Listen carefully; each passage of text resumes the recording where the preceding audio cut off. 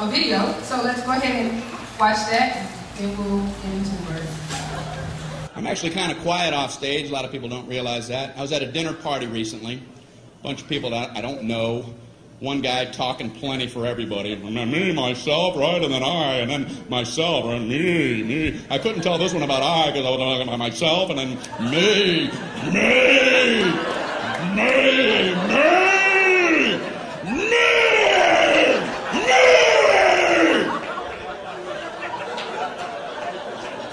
Beware the me monster. So I tried to jump in with a little story. I don't want to just sit there the whole night. Right when I'm done with my story, this guy goes, "That ain't nothing." Oh, well, didn't mean to waste everybody's time telling my nothing story. Here, let Marco Polo speak.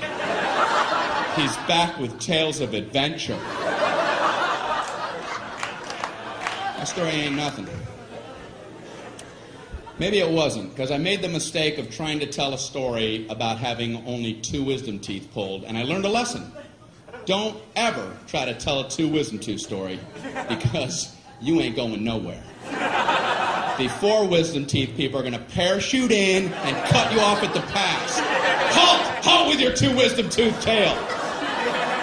You will never complete one, trust me. I'm trying to tell my story. You know, I had some wisdom teeth pulled. I had 4 pulled. Oh, okay.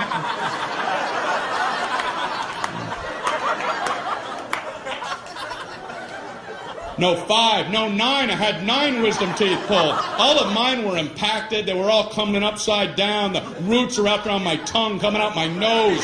They were tusks. I was a warthog. No anesthesia. They pulled them out with pliers. I was eating corn on the cob that afternoon. Pin the blue ribbon upon his chest. That knocks the socks off of my wisdom tooth tail.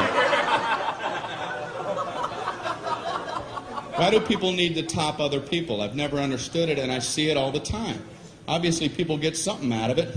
At best, people wait for your lips to stop. Yeah, as soon as...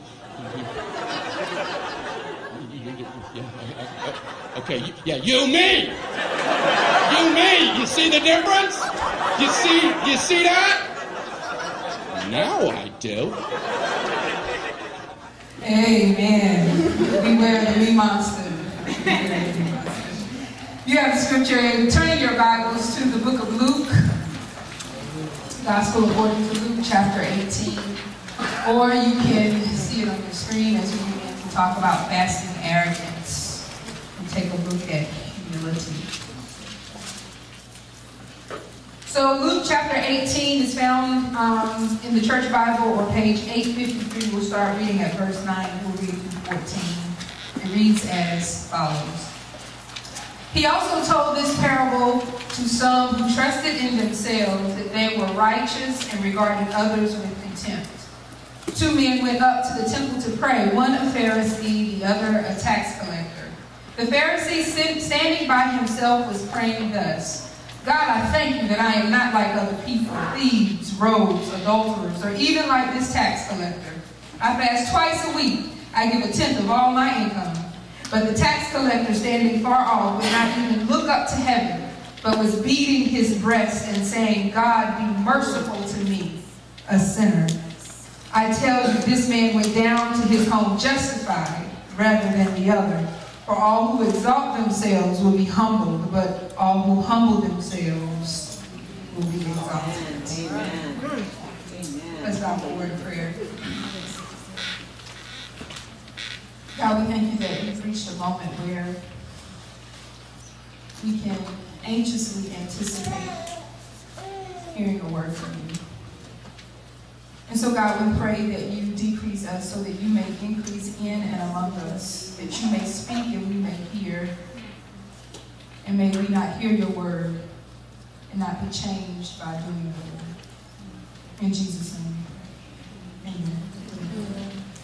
There's a story about a man who lived in a town, and he was well known in his town as a man of great wisdom and humility. And because so many of the town people felt blessed by his acts of service and his gifts of wisdom, they decided that they were going to gather together and give him a medal. And so they had this big gathering for him, and they gave him a medal that had engraved on it, "Our town's most humble citizen." So a couple of days passed, and they gathered again and decided that they had to go back to him and take the medal back, because the day before he had been seen wearing it. You cannot be the most humble person anywhere if you wear a medal saying that you're humble. And so humility is actually at the core of our passage today. If we look at the book of Luke in and of itself, it is often designed to show how Jesus affirms the worth of the people on the margins, those who are very humble in their lifestyle. It also is written in such a way that it wants to show and affirm that Jesus' love has no limits, has no boundaries. And Jesus, throughout the book of Luke, uses this gift of story, which is what we call parable. So parables are allegorical stories designed to teach us religious or moral truth. And so here's where we are. Jesus is talking with his disciples and probably a few others who are gathered, but Jesus, in his infinite wisdom, knows that there are those gathered there who see themselves as being righteous because of the wonderful things that they do. And in doing so, or seeing themselves in that way, they also hold others around them in contempt, as if they are not as good as they are because of their actions or their lifestyle. And so Jesus tells them this parable. The parable starts with a stark contrast between two characters. One character is a Pharisee who represents religious authority and this strict discipline of the Jewish lifestyle. And the other is this tax collector who is also Jewish, but is known throughout culture or assumed throughout culture to automatically be someone who is a cheat, who is ruthless, who is a sellout to the powers that be. He is an Uncle Tom, if you will, only with more power. And so we have these two contrasting characters, and Jesus says, well, both of them come to the temple to pray. And the Pharisee stands alone and he begins to pray aloud, as I have witnessed some of our brothers and sisters do. And he says, God, I thank you that I am not like these people. I thank you that I don't steal and I don't rob. Thank you that I'm not like that girl that talk junk in my office. And I thank you, God, that I'm not so pitiful that I have to put other people down. God, I thank you that I'm not like that tax collector over there. Because you know what? God, I fast twice a week. And he praying this out loud. Can you imagine? And I give a tenth of all that I have. This tax collector is far, far back. He never really made it very deep into the temple. He can't even look up as he just constantly beats his chest. God have mercy on me, a sinner.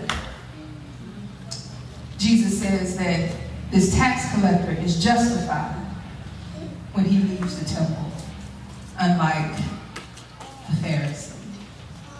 Why? Because those who exalt themselves will be humbled, and those who humble themselves will be exalted. Now, I think it is worth our time to recognize that not all Pharisees were arrogant, and nor were all tax collectors repentant.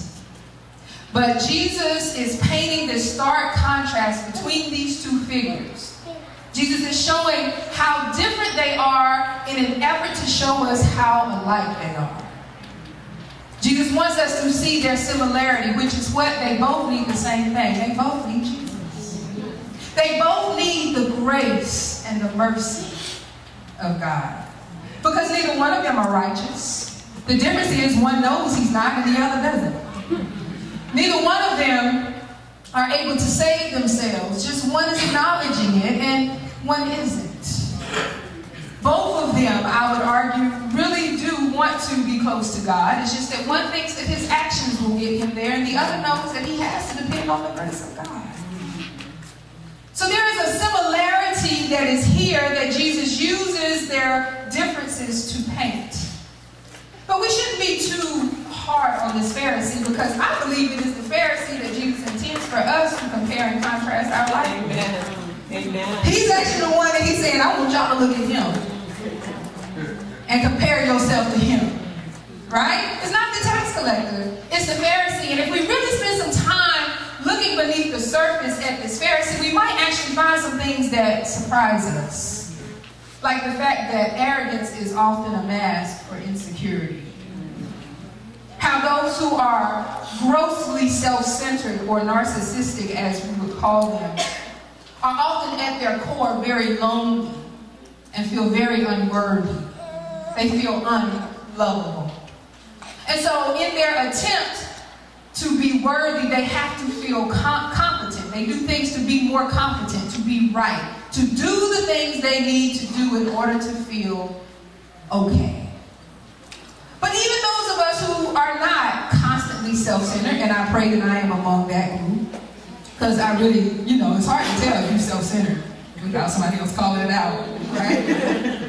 But even those of us who aren't on a regular basis very self-centered, we all have this moment of our pride and our fear creeping up in such a way that we feel a need to tell other people about what makes us so great, because we're afraid that if we don't, we won't be respected, we won't be liked, we won't be loved. And so there's this constant push for us to be mindful of our arrogance and to cling to humility. Fasting, at its core, is designed to make us humble. And the truth of the matter is, we should really pity this Pharisee, because he fasted twice a week, which means he gave up food quite often. And he didn't reap any of the benefits. Now, I don't know about you, but if I'm going to give up food, because I like food, I want to reap the benefits of it. And so we're going to spend just the next few minutes talking about two perspectives of humility. The first that we're going to look at is that humility is a response to God's grace. Humility is a response to God's grace. So God's grace is unmerited or undeserved favor. It is God giving to us something that we don't deserve. Now, honestly though, this is a very hard concept for most of us to grasp. Why? Because we feel much more comfortable being in a position of giving than we do receiving. And I know that sounds kind of weird, but I have a friend who is about to publish a book called It Is More Blessed to Receive. And the premise of the book is that when we feel like people are giving us something that we have not earned or don't deserve, we feel like that is a position of weakness. We don't want to owe people anything. Right? We want to feel obligated to pay a favor back. Right? And so it's harder to receive sometimes than it is to give, because if I am giving, I got stuff to give. Right? I'm in a place of power. I'm in a place of position.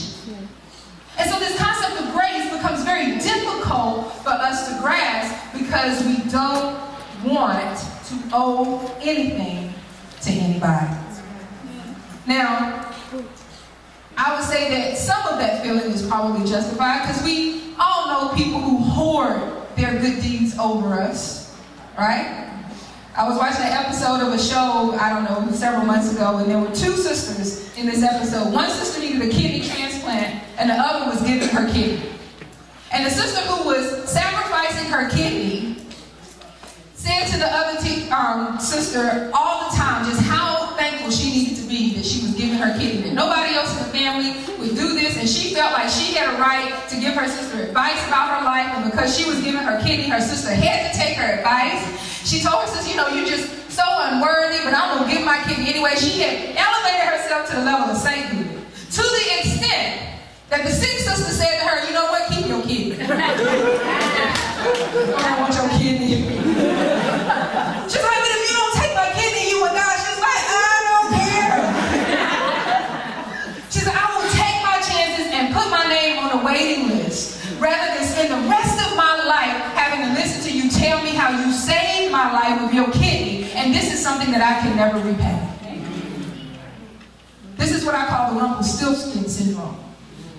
This idea that we reward ourselves for the good deeds that we do by demanding of others an unfair level of gratitude. Yes. Now some of us, you know, if we're real honest with ourselves, might be able to admit that we've helped out, you know, some people over and over again, and there have been times in our minds where we feel like, oh God, you know what, they should really be more grateful. Right? And it doesn't mean that gratitude is not necessary, because God has created this world in such a way that there is giving and receiving. Right?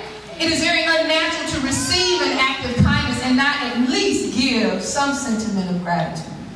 A thank you. My mama say, you write thank you notes. To this day, when people give me birthday gifts, it's instilled in me. You write thank you notes. Right? So there is this sense of giving and receiving, but we cannot really fully grasp God's grace, because God's grace is free. And we receive God's grace every day simply by waking up. Whether we acknowledge it or not. And there's nothing we can do to earn it. There's nothing we can do to deserve it. We got it. But there's something about that is unsettling to us. Because God does not give to us in order to receive. God gives to us because God loves us. But Father Thomas Ryan, who wrote the book, The Sacred Art of Fasting, he says in this book, he says, you know, our tendency is that we believe that if we change, God will love us. When the truth of the matter is, God loves us so that we can change. Come on. So this Pharisee did not understand this concept of grace, and we know that he didn't understand this concept of grace because his fasting was doing nothing. It meant nothing. He did not understand this concept simply because he did not realize that in order to do good things, someone first had to be good to him. Back to this giving and receiving. People who are truly humble in their spirit, truly humble at their core, they are able to graciously receive what others offer with gratitude. But also they are able to humbly give to others without an expected repayment. Right? So there's this balance between giving and receiving. African bishop came to my home church one time, and he said, you know, if you pay attention to the Jordan River, it flows down into the Sea of Galilee. It receives the Jordan, the Sea of Galilee receives the Jordan, and it gives the Jordan. But the Jordan River ends at the Dead Sea. He says, now the Sea of Galilee is full of life.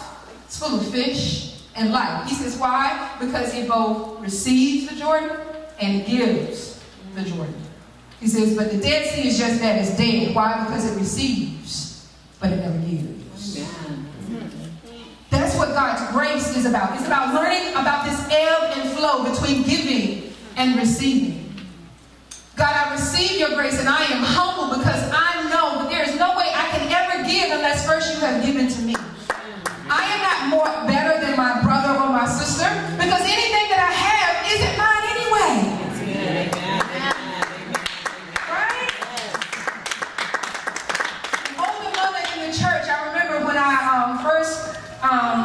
Did my initial sermon, she came up to me and she put a check in my hand, and I was so humbled by that because it was such a large amount. And I said, thank you, thank you. She says, you don't have to thank me. She says, this money was yours before I got it. She says, all I was doing was waiting for God to tell me to write a check. She says, but the moment I got that word, the moment God said to me, write this check to God, and I knew that that money was never mine. I was just a conduit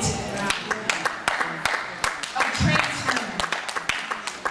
And that's God's grace. God says, no, none of you deserve any of it.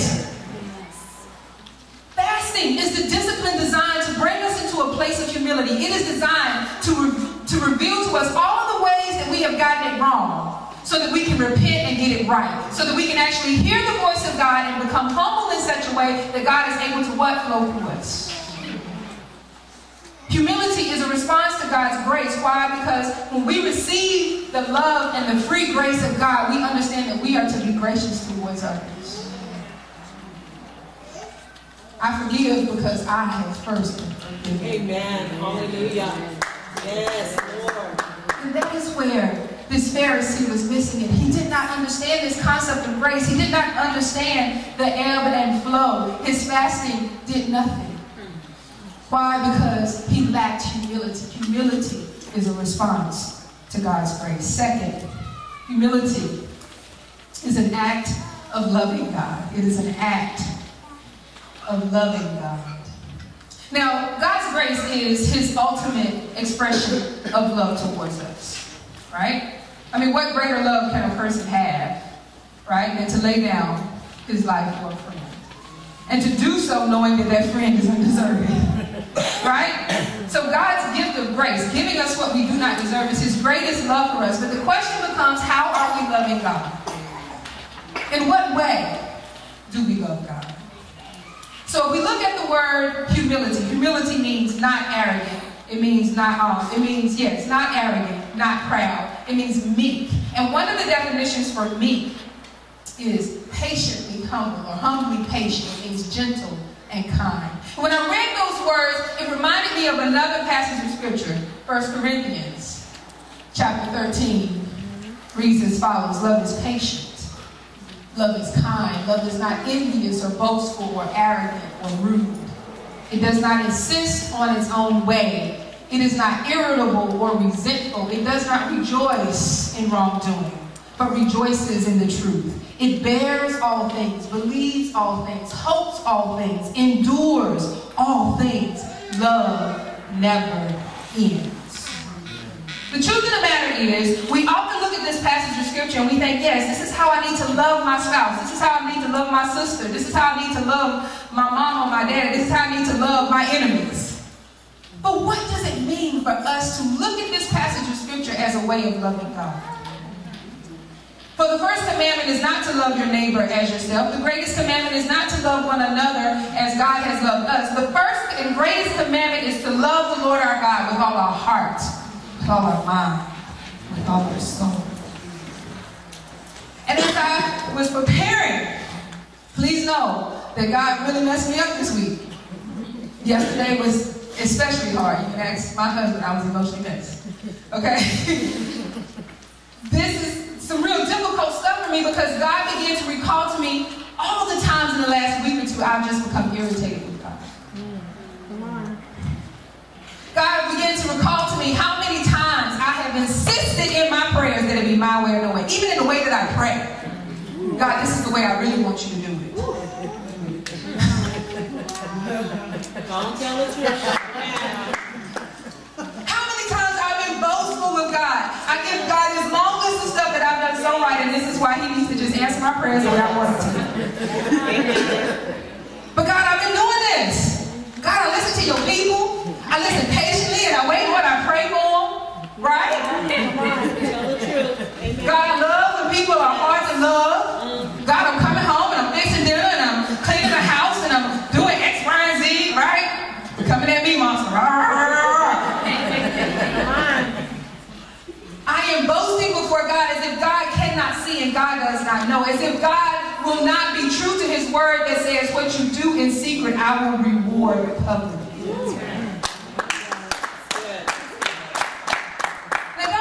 I believe that God wants our honesty. I believe if I'm irritated with God, I ought to be able to say to God I'm irritated. The problem is we rarely say that we're irritated with God. We just take it out on somebody else. Right? Rather than being in conversation with God. But I think the most difficult part about this passage of scripture for us to really grasp is there a point in our life where we have been envious of God? I don't believe I've ever met a believer who's willing to consciously admit that they've envied God. When my family was going through the days and weeks leading up to my father's death, he became sick very quickly, and it was declining very quickly. And we had some very bad experiences with doctors. We had reached a point, the culminating point of these experiences came when they were making one final recommendation and our family had chosen not to take the recommendation. Now, never mind that every recommendation that they had made up until this point, we had taken every surgery that they suggested he had had, and none of them had worked, right? Never mind that they were very slow to admit the fact that they did not really fully understand his illness, right? But they kept making suggestions. Never mind that this new recommendation was not guaranteed to help. It would cost $500,000. It would require around-the-clock care. It would greatly decrease his already declining quality of life. And so we said, no, we do not believe that this is the step we should take. We made it as a family, my father included. One doctor says to my mother, she says, well, since you don't want to do what we're asking you to do, and you know more, we'll just discharge him and he can go home and die. A second doctor comes in and she says to my mother, he's like, I don't understand why you don't want to make the choices that are best for your husband. Now, never mind that God was already preparing us and it already was, getting us ready for my father's transition. We knew that this was his time. But in my reflection on this, what I realized about these doctors was that I know that doctors are trained to be very confident. But there's a difference between confidence and arrogance. And this was not all of our experience with doctors. We actually had some doctors who prayed with us, right? And I do believe that we should rely on the medical expertise of doctors. That's not the point here. The point is that these particular doctors had limitations that they were not willing to accept. They wanted to know what they could not know. They wanted to have power over things that they could not have power over. Yes. Right? And in their desire to prove to others that they had what they did not have, they were in a place of being envious of God. Why? Because only God knows all things. Only God has power over all things. And what this illuminated for me in my mind is that every time, Donna, every time you have wanted to know the future, every time you have wanted to control the actions of someone else, you were performing acts of arrogance that were in fact showing or reflecting your envy of God.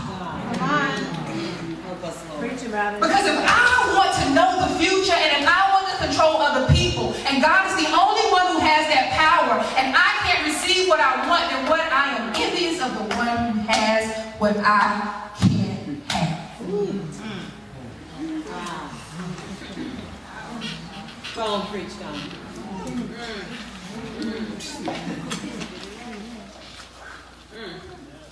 Love is not envious or boastful or arrogant. Love is patient and kind.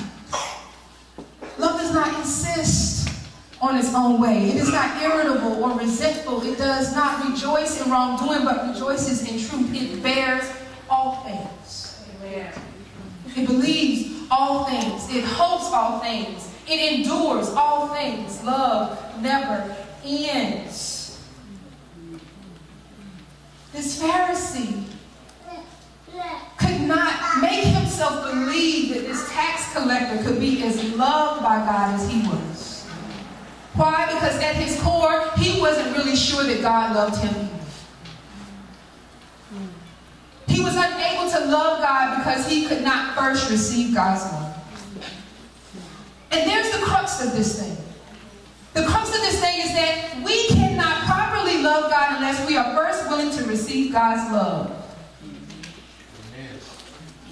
Unless we are willing to accept that there is a God good enough and great enough and compassionate enough and merciful enough to love us even though we can't offer anything back to him of substance. It goes against all of the rational thought of our human brains. But this is what the heart of humility is. Humility is about being able to accept God's love so that you can love God back. Another definition of meek is overly submissive. Fasting, this time of consecration, it is about submitting ourselves to God. And the submission of God is the definition of freedom. This quote by Thomas Ryan. Pull the quote up. In The Sacred Art of Fasting, he says, self-discipline is a training in freedom. I am free to take something comfortable and pleasurable, or to eat and drink more, or to sleep longer. But I am also free to refrain from these things and not let myself be bound by them. The movement of self-discipline leads out of bondage to the self and into an experience of newness and freedom. Then back again to a liberated use and appreciation and enjoyment of material goods in moderation without becoming entangled again by 1,000 little threads. Fasting is about freedom. Humility is about freedom. Why? Because in my humility, in me grasping the grace of God, in me being able to love God back, I am free to what? Be me. Yes. I am free to no longer try to prove my worth because God took that burden from me. Yes. I am free to say no to stuff when it's time to say no. And so what do? We fast. We say, no, I will deny myself this so that I can be free when I am not denying myself of it to still say no. Amen. Because if we're honest with ourselves, there's some stuff we can't say no to right now. There's some stuff in our life that, like Paul says, no matter how hard I try, I keep doing the things I don't want to do. And the things I want to do, I can't do. This is the core of fasting. This is why we do this. And we don't want to be like the Pharisee of this parable who is denying himself all these things and never really is able to be free. Never really able to walk a path of humility. To walk a path of this ebb and flow. Of receiving so that he can give and giving so that he can receive. So over this week, during your time of prayers, we continue in our fast. No matter where you are, I know you may not be doing the full-out fast just yet, but whatever steps you are taking, consider these reflections during your prayer. Do I have a more difficult time giving or receiving? Do I become uncomfortable when I feel like, someone is asking me to give something that's going to be a sacrifice? Have I had a hard time committing to this fast because I have to give up eating certain foods? Or do I have a hard time asking for what I need and then receiving from others because I think it makes me feel weak? How do I feel about God's grace? Really think about it. How do I feel about receiving something that I can never repay and that I freely give even if I don't acknowledge it? What have you shared with God around your feelings about grace? If you haven't shared anything, share it. If you have shared, continue to share with God. God wants to be in conversation with you around that. Based upon 1 Corinthians 13, where do I want God's help in loving God better? Have I been irritable or envious? Or have I insisted on my own way? Have I stopped believing or hoping? And where in our lives have we been asked to endure in love but have been unwilling? Where has God says, I want you to love through this? And we're saying, no, I'm tired of loving in this situation. I'm tired of performing loving actions. I'm tired of doing loving things. I don't want to do that anymore. I'm not saying that you have this as a part of your life, but just in case you're a little blind to it, just ask God about it. He'll show you. And the fourth is pretty much the most difficult. Ask God to teach you humility. And the reason this is very, very difficult is because when we pray prayers like this, they're what I consider dangerous prayers. Right. Yep. They don't know. When we ask God to teach us humility, God often teaches these kinds of things by giving us experiences that teach us. So if you're going to pray this prayer, if you're going to have courage to pray this prayer with me, I'm going to pray too in Jesus' name, because Lord knows I need more humility. I thought I was humble until I started, praying and writing this sermon, and Jesus was like, Amen. I was more like the Pharisee than I thought Jesus. But if you're going to pray this prayer, you have to be willing to be ready for God to put you in humble circumstances. God is going to be humbling you during the rest of this time of the fast. God is going to be showing you things, revealing things to you, making you aware of things that maybe you hadn't